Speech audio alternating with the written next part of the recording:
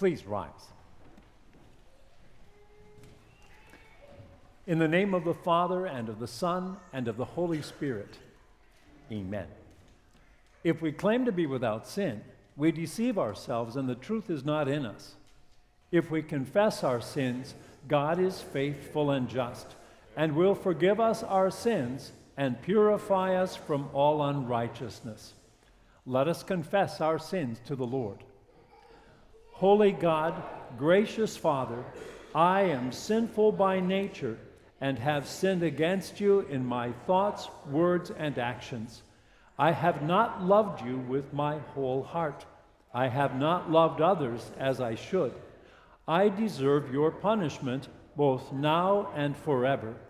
But Jesus, my Savior, paid for my sins with his innocent suffering and death. Trusting in him, I pray, God have mercy on me, a sinner.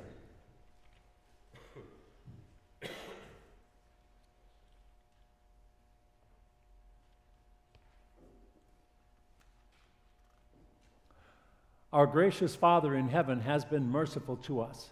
He sent his only Son, Jesus Christ, to be the atoning sacrifice for the sins of the whole world. Therefore, as a called servant of Christ and by his authority, I forgive you all your sins. In the name of the Father, and of the Son, and of the Holy Spirit. Amen. We continue with Lord Have Mercy, page 156.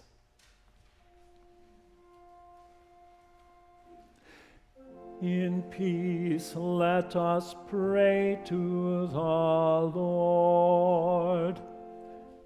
Lord, have mercy.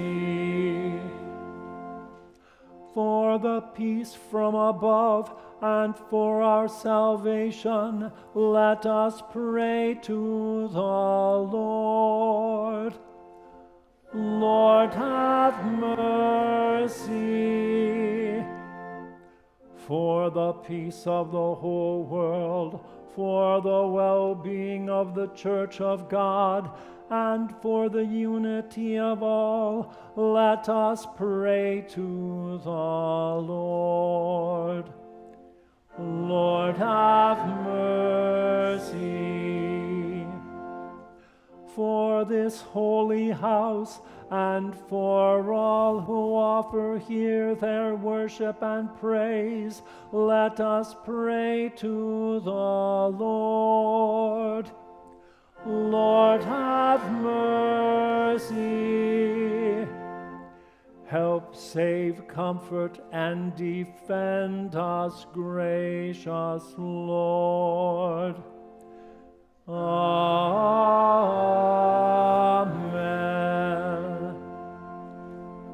We join in the Glory Be to God, page 157.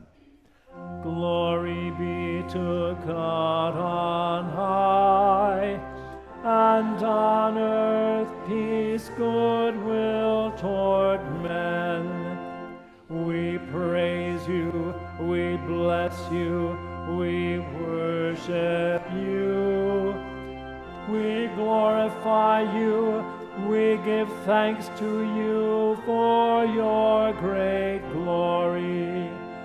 O Lord God, heavenly King, God the Father Almighty, O Lord, the only begotten Son, Jesus Christ, O Lord God, Lamb of God, Son of the Father, you take away the sin of the world. Have mercy on us. You take away the sin of the world. Receive our prayer. You sit at the right hand of God the Father. Have mercy on us. For you only are holy. You only are the Lord. You only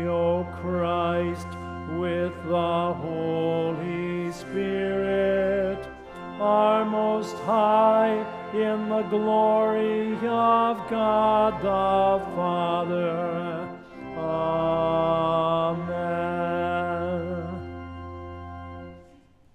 The Lord be with you.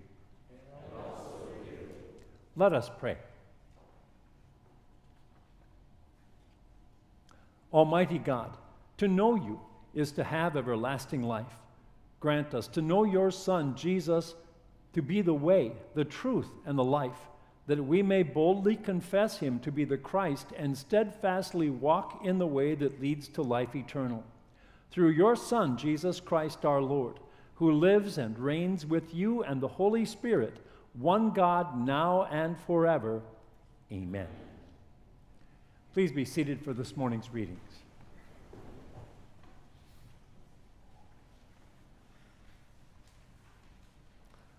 I invite you to follow along on your bulletin inserts as we take in the portions of God's Word for this 14th Sunday after Pentecost.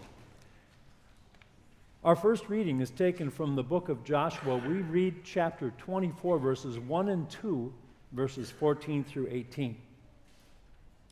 The Lord had called Joshua to succeed Moses as the leader of his people, to lead them into the promised land, to give them victory after victory until the land was theirs. Now, before the people depart and go back to their home territories to settle the land and to live there, he calls upon them to renew the commitment to the Lord that they had made early in their time in the land. Then Joshua gathered all the tribes of Israel at Shechem, and he summoned the elders of Israel, its heads, its judges, and its officers, and they presented themselves before God. Then Joshua told all the people, "This is what the Lord, the God of Israel, has said. From ancient times your ancestors, including Terah, who was the father of Abraham and the father of Nahor, lived beyond the Euphrates River, and they served other gods. Joshua said, 'Now therefore, fear the Lord and serve him wholeheartedly and faithfully. Remove the gods that your fathers served in the region across the river and in Egypt, and serve the Lord. But if you see no benefit in serving the Lord, then choose for yourselves today whomever you will serve, whether the gods that your fathers served beyond the river or the gods of the Amorites in whose land you are living. But as for me and my household, we will serve the Lord.' The people responded by saying, 'Far be it from us to forsake the Lord in order to serve other gods. For the Lord our God, he is the one who brought us and our ancestors up from the land of Egypt where we were slaves.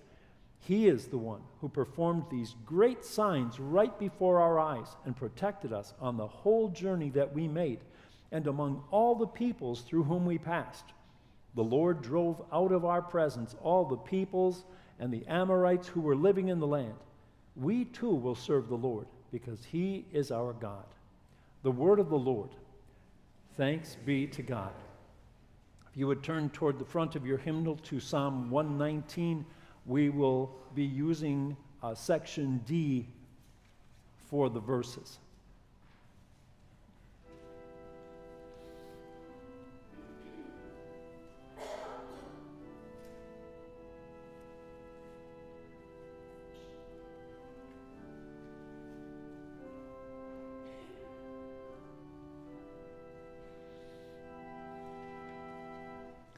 Teach me, O Lord, the way of your statutes. Oh, how I love your law. I meditate on it all day long. Your commands are always with me, and make me wiser than my enemies. I have more insight than all my teachers, for I meditate on your statutes. Teach me, O Lord, the way of your statutes. I have kept my feet from every evil path, so that I might obey your word. How sweet are your words to my taste, sweeter than honey to my mouth. I gain understanding from your precepts. Therefore I hate every wrong path. Glory be to the Father, and to the Son, and to the Holy Spirit, as it was in the beginning, is now, and will be forever. Amen.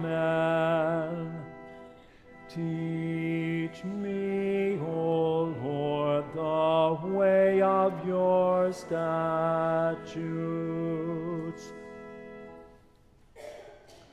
Our second reading is taken from the letter to the Hebrews. We read chapter 11, verses 24 through 28. This is that section in the letter where heroes of faith are being held up for the readers to learn from.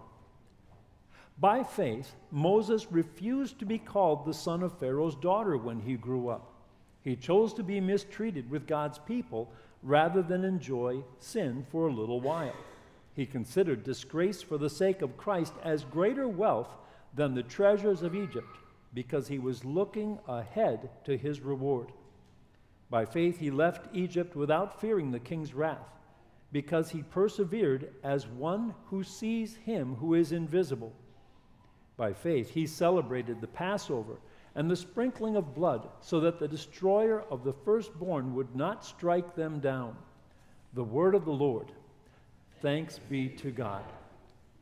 Please rise for this morning's gospel acclamation. Lord, to whom shall we go? You have the words of eternal life. Alleluia, alleluia, alleluia. Praise God for a living hope. Christ is risen from the dead. We hear the gospel according to St. John chapter 6, verses 51 through 69, which also serves as our sermon text for this morning. I am the living bread which came down from heaven. If anyone eats this bread, he will live forever. The bread that I will give for the life of the world is my flesh. At that, the Jews argued among themselves, how can this man give us his flesh to eat? So Jesus said to them, Amen. Amen, I tell you, unless you eat the flesh of the Son of Man and drink his blood, you do not have life in yourselves. The one who eats my flesh and drinks my blood has eternal life, and I will raise him up on the last day. For my flesh is real food, and my blood is real drink. The one who eats my flesh and drinks my blood remains in me, and I in him. Just as the living Father sent me, and I live because of the Father, so the one who feeds on me will live because of me. This is the bread that came down from heaven, not like your fathers ate and died. The one who eats this bread will live forever. He said these things while teaching in the synagogue in Capernaum. When they heard it, many of his disciples said, This is a hard teaching. Who can listen to it? But Jesus, knowing in himself that his disciples were grumbling about this, asked them, Does this cause you to stumble in your faith? What if you would see the Son of Man ascending to where he was before? The Spirit is the one who gives life. The flesh does not help at all. The words that I have spoken to you are spirit, and they are life. But there are some of you who do not believe. For Jesus knew from the beginning those who would not believe and the one who would betray him. He said, this is why I told you that no one can come to me unless it is given to him by my Father." After this, many of his disciples turned back and were not walking with him anymore. So Jesus asked the 12, "You do not want to leave too, do you?" Simon Peter answered him, "Lord, to whom will we go? You have the words of eternal life. We have come to believe and know that you are the Holy One of God." The Gospel of the Lord. Praise be to you, O Christ. Congregation may be seated. We continue with the singing of our hymn of the day, hymn 638, "The Gospel Shows the Father's Grace."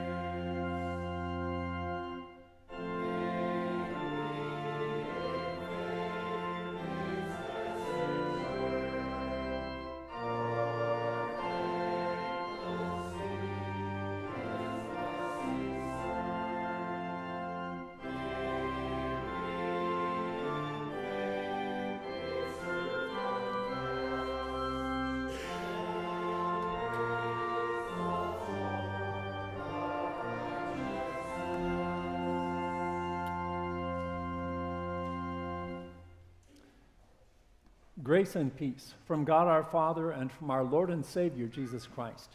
Amen. As I mentioned, our text for this morning is taken from the Gospel of John.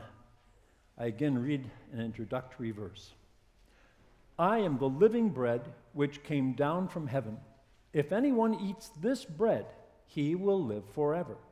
The bread that I will give for the life of the world is my flesh. Heavenly Father, may the words of my mouth and the meditation of our of our hearts now be acceptable in your sight, our Lord and our Redeemer. Amen. Dear brothers and sisters in Christ, there are teachings that we hear as we're growing up that are kind of hard to deal with, hard to accept. You're sitting in history class, and the subject for the day is the Holocaust. And you think to yourself, oh, there's no way anybody can be so inhumane as to treat fellow man like this. And so there are a lot of people who don't think it really happened. Or if you're taking a look at medicine, there are many people who would love to be a veterinarian, or they would love to be a doctor. They have a heart for animals, or they have a heart for people. And then in their training, they observe the operations, and they see what is actually done to the patients to cure their ill or to correct the results of an accident. And many of them say, nope, that's not for me. Even in marriage, a dewy-eyed couple pledges themselves to one another, and it's happily ever after until the first big fight over who knows what, and one of them has to confess their sin to the other, and the other needs to hear that confession and request for forgiveness and practice the ministry of the keys and forgive. These are hard truths or hard facts to deal with, to accept. In Jesus' message today, he is dealing with a hard fact. Remember how John the Baptist introduced Jesus to those of his disciples and anyone who was listening the day that Jesus passed by, the day after he was baptized in the River Jordan? Look, the Lamb of God who takes away the sin of the world. That was a symbolic statement, wasn't it? Jesus didn't go, bah, as he walked by. He didn't have wool. He wasn't on 4 legs. He was walking by on 2 feet wearing a set of clothing. The Lamb of God. What was that to tell the people? The Jewish people had been steeped in sacrifice, in worship. And that lamb, from the time of the original Passover, was to symbolize the payment for sins in blood. The children of Israel were told to smear it on the doorposts and the lintel of their homes the evening that the angel of death was going to come. And those who believed and practiced that, the angel of death would pass over their homes. When the Lord brought them out of Egypt and instituted the rules and the regulations, the ceremonial laws, how they were to worship him, part and parcel of that was to offer up a lamb for sacrifice. There were regular sacrifices made throughout the year, but on the great day of atonement, one lamb was to be sacrificed for the sins of all the people. And that shed blood was going to cover the sins so that God would see them no longer. Symbolism. John used it. Jesus certainly used it in his ministry, as he's doing here. The group that followed him after the feeding of the 5,000 started it. He miraculously fed them from the 2 small preserved fish and the 5 little biscuits of bread that this one boy in the crowd had brought along with him. Fed over 5,000 people. And they came after him, hoping that he would continue to give them free food. They wanted a bread king. So Jesus used that symbol to speak to them, to call them to himself. Bread was a common feature of the Jewish faith and of the Jewish life. Bread was a staple for them. bread was also there in the temple. There was a loaf of showbread for each of the 12 tribes continuously before the Lord, representing them and reminding them of his care for their needs. And he speaks to them, I am the living bread which came down from heaven. That symbolism.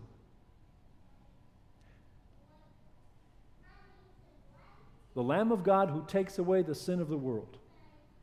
And then from that idea of manna, which God miraculously gave the children of Israel wandering in the wilderness for 40 years, to that miracle of feeding the 5,000 plus with that small amount of food. We are told in the verses preceding our text, the bread of God is the one who comes down from heaven and gives life to the world. Jesus is not leaving this group in the dark about things. He's making the connection. This is what that symbolic word bread stands for. It stands for me. The Father sent me to pay for sin. The Father sent me to earn holiness for you. The Father sent me to save. And so he repeats this term over and over again. And he's ever more bringing it into sharper focus for the people. Just like you nature lovers might be watching a bird and you pull up the binoculars for the first time and it's pretty fuzzy. But you turn the dial and you can dial it in until you can see the veins on the feathers. Jesus, in this discussion, is gradually adjusting the focus so that they can see exactly what he's talking about. Is that going to help? Jesus said, the bread that I will give for the life of the world is my flesh. At that, the Jews argued among themselves, how can this man give us his flesh to eat? They were struggling, getting past that idea of we want literal bread for our stomachs, and he's offering us symbolic bread for our souls. And then he speaks symbolically of the flesh. You and I understand as we read through the Gospels what he's referring to, don't we? It was Jesus' flesh that took the blows for us. It was Jesus' flesh that was pierced by the thorns. It was Jesus' flesh that allowed the nails to penetrate and hang him on the tree. It was his flesh that was punished for our sins, not ours. And when he goes on to talk about his blood, them drinking his blood, we remember how his blood flowed from the cross. He gave up his lifeblood for the sins of the world. We know what he's speaking about, but they're stuck on literal. And so they are thinking about him the same thing that some people during the Reformation era accused the Lutherans of, being flesh fressers, which means meat eaters. And they were insinuating that the Lutherans who believed in the real presence of the Lord's body and blood in the Lord's Supper were cannibals and were secretly having terrible meals. That is what is going through the minds of these Jews. He can't really be saying this, can he?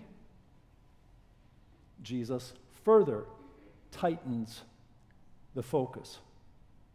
So Jesus said to them, Amen, amen, I tell you, unless you eat the flesh of the Son of Man and drink his blood,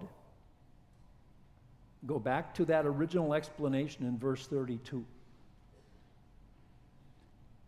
For the bread of God is the one who comes down from heaven and gives life to the world. Is Jesus literally talking about eating his flesh and drinking his blood? No. He is talking about believing in him and trusting in his saving work to be our solution to that problem of sin. He says, just as the living Father sent me and I live because of the Father, so the one who feeds on me will live because of me. This is the bread that came down from heaven, not like your fathers ate and died. The one who eats this bread will live forever. You notice that there are several statements that are repeated through this exchange. That truth that the bread of God is the one who came down from heaven, Jesus Christ, as he took on flesh in the Virgin Mary's womb. That he will die for the sins of the world. That whoever believes in him will not perish but have eternal life, and that on the last day he will raise that person up, everyone who believes in him. He said these things while teaching in the synagogue at Capernaum. When they heard it, many of his disciples said, "This is a hard teaching. Who can listen to it?" When you hear that statement, does the thought come to mind, oh, they still don't get it? They don't understand. Is that their problem? It's not that they don't understand. They got it. They understand now exactly what he's saying, but they don't like it. They don't like it. It's a hard teaching. Why is it such a hard teaching? Well, it's a hard teaching because we don't want to believe that we're sinners who need a Savior. It's a hard teaching to think that our sin is so serious that throwing a few coins in the offering at the temple won't cover it. That buying a lamb and bringing it to the priest to slaughter and him offering it up on the altar won't cover it. It's a hard teaching because there's nothing we can do to make ourselves right with God through our efforts. No matter what we try to abstain from, no matter what we try to practice, we can't make ourselves right with God. Jesus had to come down to do it for us, and that makes it a hard teaching. There are many people today that hear the gospel and they can have it explained to them and explained to them until they understand perfectly what is being said and still walk away. This is a hard teaching because they can't bring themselves to recognize what they are as sinful human beings in this world, how serious their situation is, and how there is only one solution to their problem, and that is the Christ. Jesus, knowing in himself that his disciples were grumbling about this, asked them, does this cause you to stumble in your faith? In the Christian church, there have been teachings that have caused people to stumble in their faith. There are divisions in the Christian church, aren't there? There were divisions over the idea of infant baptism. Can simple washing with water and God's word really bring a person to faith? Really wash away that child's sins and plant saving faith, make them adopted child of God? Can the Lord's Supper really have Jesus' true body and blood in a miraculous way given to us in, with, and under the bread and wine for the real forgiveness of sins? Or are they just symbolic? We look at the Lord's teachings on creation and hear what science says. Can the word really be true in that area? And if it's not, then there is no sin, and there's no need for a Savior. We hear the Lord speak on the gift of sexuality in marriage, and the Lord points out that sexuality is to be expressed only within the bounds of a husband and a wife, a man and a woman who have committed themselves to one another in marriage. And people can understand these things and yet say, this is a hard teaching. and fall back from it and make them stumble in their faith. Jesus points out it's the Spirit who gives life. The flesh does not help at all. You notice that in every one of these instances where someone is struggling with faith, they're struggling because their human reason is tripping them up.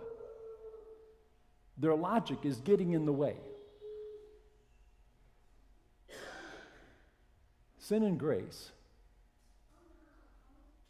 is not logical according to human logic, is it? But it is perfect in God's love and God's grace being expressed toward us. Jesus says, "The words I have spoken to you are spirit and they are life, but there are some of you who do not believe." And Jesus knew from the beginning those who were going to trust in him and those who were not going to believe, even that one hypocrite, Judas, who was going to betray him. And then he speaks to the 12, and he asks them the question when many of the disciples turned away and quit following him. "You're not going to leave me too, are you?" You notice he's expecting that they're going to stay, but he's allowing them to make the statement for themselves. Simon Peter answered him, "Lord, to whom will we go? You have the words of eternal life. We have come to believe and know that you are the Holy One of God." Good answer. An answer given by the Spirit-wrought faith that Peter and the disciples had. There are hard teachings that confront us in life. Do we allow them to sidetrack us, to derail us in our walk with our Lord, with our life of faith? Or do we recognize that God's Word is inspired by the Holy Spirit, and as the Lord Jesus himself testifies that his Word is truth? Do we recognize that where God speaks on an issue, he speaks truly? And if there's a problem understanding it, it's our sinful human nature or the sinful view of the world around us that is the problem. God calls us to walk with him by faith.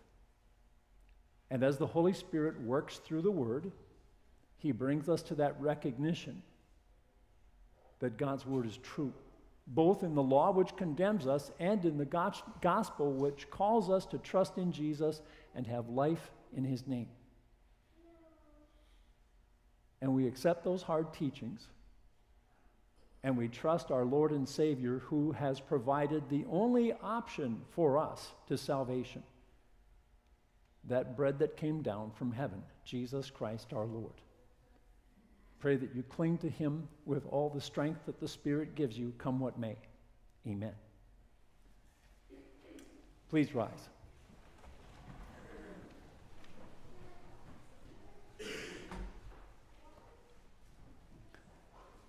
We join in confessing our Christian faith using the words of the Nicene Creed as found on page 162 in your hymnals.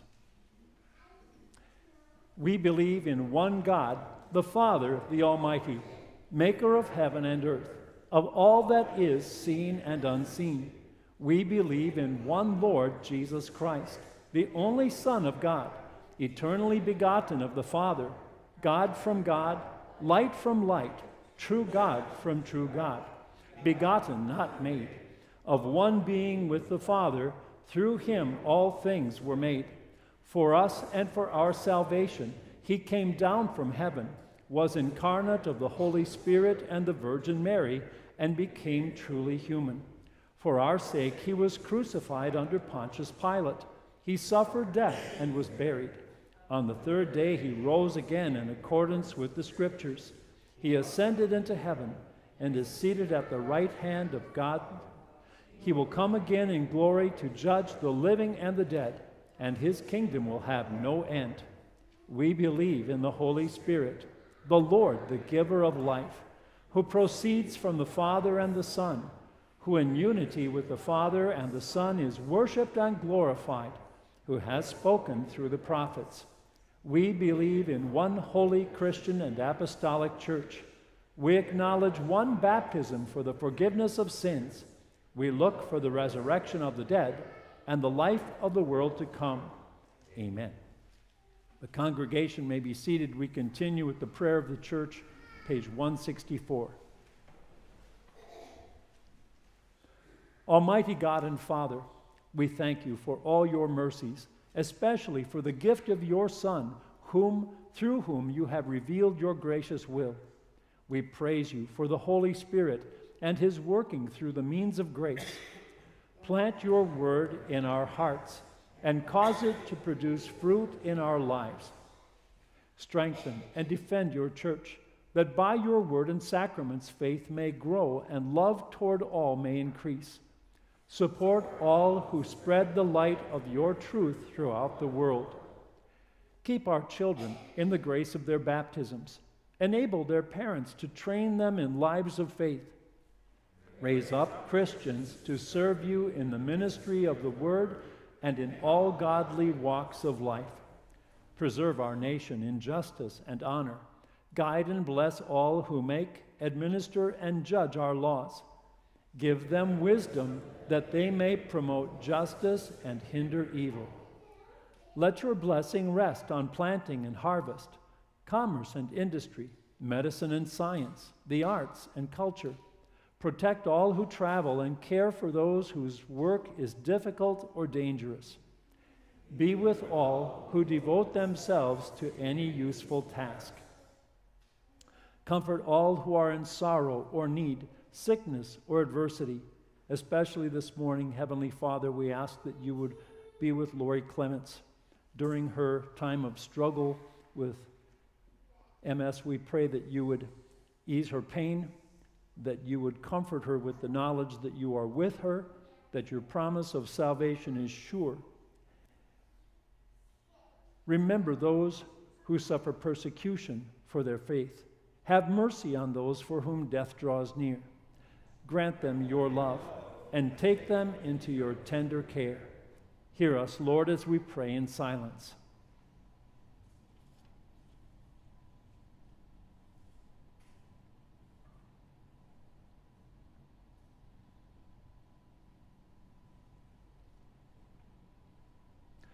We remember with thanksgiving those who have loved and served you, who now rest from their labors. Console those who are mourning or living with sadness. Keep us in the true faith and bring us at last to the joys of heaven. Grant us these things, Father, for the sake of Jesus, who died and rose again. Amen. Please rise. We continue with the sacrament, page 165.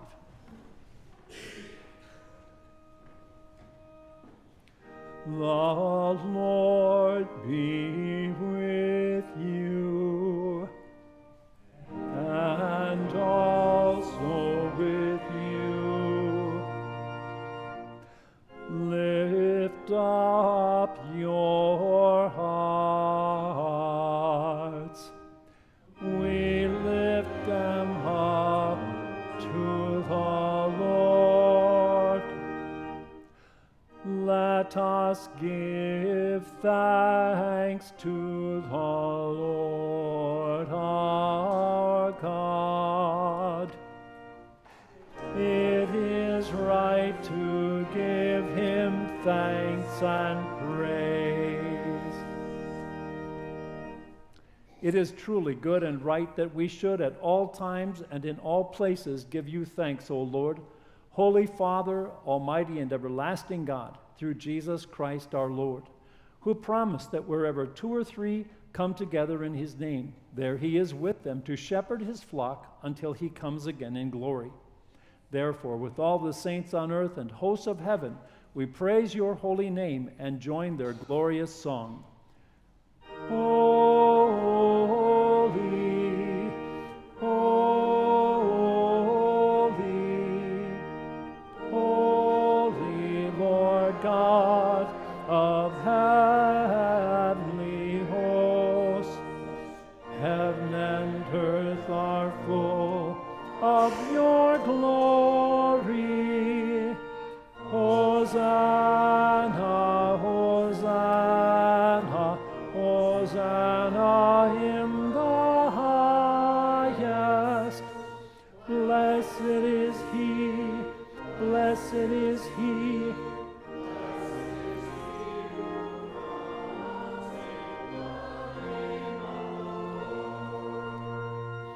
Hosanna, Hosanna, Hosanna in the highest.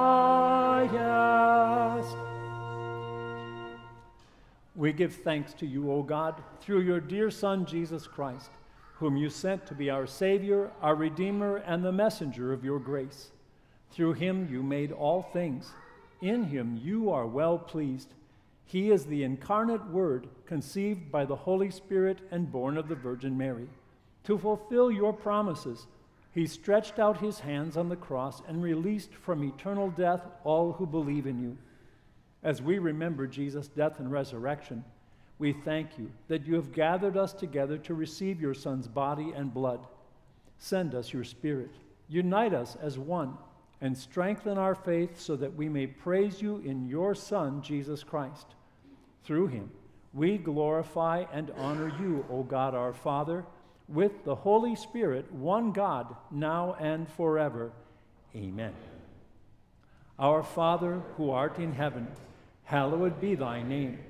Thy kingdom come, thy will be done on earth as it is in heaven. Give us this day our daily bread, and forgive us our trespasses as we forgive those who trespass against us. And lead us not into temptation, but deliver us from evil. For thine is the kingdom, and the power, and the glory, forever and ever. Amen. Our Lord Jesus Christ, on the night he was betrayed, took bread, and when he had given thanks, he broke it and gave it to his disciples, saying, "Take and eat. This is my body, which is given for you. Do this in remembrance of me." Then he took the cup, gave thanks, and gave it to them, saying, "Drink from it, all of you. This is my blood of the new covenant, which is poured out for you for the forgiveness of sins. Do this whenever you drink it in remembrance of me." The peace of the Lord be with you always. Amen. O Christ, Lamb of God, you take away the sin of the world. Have mercy on us.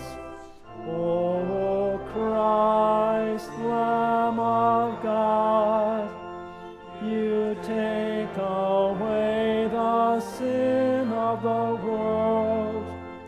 Have mercy on us. O Christ, Lamb of God, you take away the sin of the world. Grant us your peace.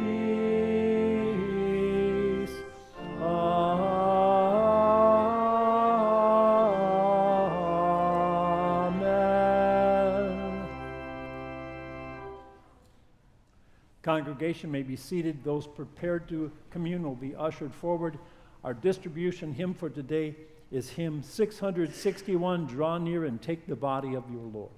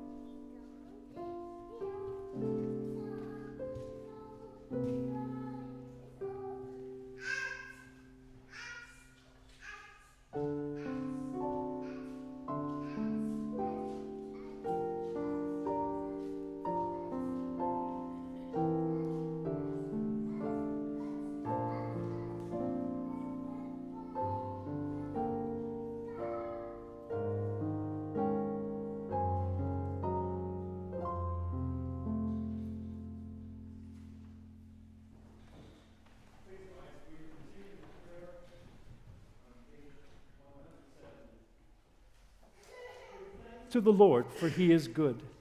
His mercy endures forever. Whenever we eat this bread and drink this cup, we proclaim the Lord's death until he comes. We give thanks, Almighty God, that you have refreshed us with this saving gift. We pray that through it you will strengthen our faith in you and increase our love for one another.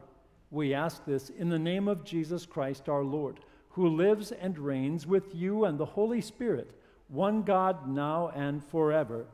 Amen. The Lord bless you and keep you. The Lord make his face shine on you and be gracious to you. The Lord look on you with favor and give you peace. Amen. Congregation may be seated. We join in the singing of our closing hymn, hymn 929, May the Peace of God.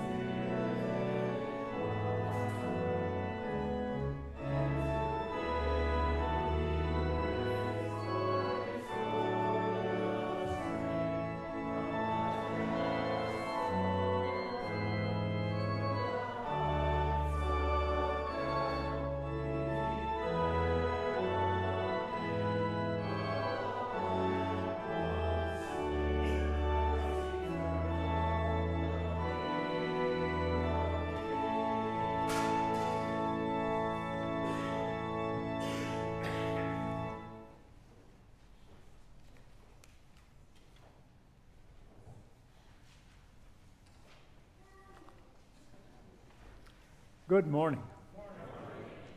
Glad you could be with us this morning. We've got a note. I'm sure everybody's been planning this. Catechism class will begin on Wednesday, September 11th at 4 p.m. After speaking with some of the parents, class location will be at St. Paul's Morris this year, as there's a larger number of students that will be coming from Trinity Mount Olive next year, and then we'll have class out here the next year. Got the note for the Trinity Mount Olive members with the mission offering that's being collected for LWMS. Take that under your consideration. And the note that there will be no women's Bible study on Monday, September 2nd, Labor Day. We do have on September 8th the joint service here, and St. Paul's is going to be sponsoring it and be providing the meat and so on for the meal like last year. You were invited to bring side dishes, desserts to pass. We hope to have good turnout again this year like we did last and build on that. God bless your day and your week.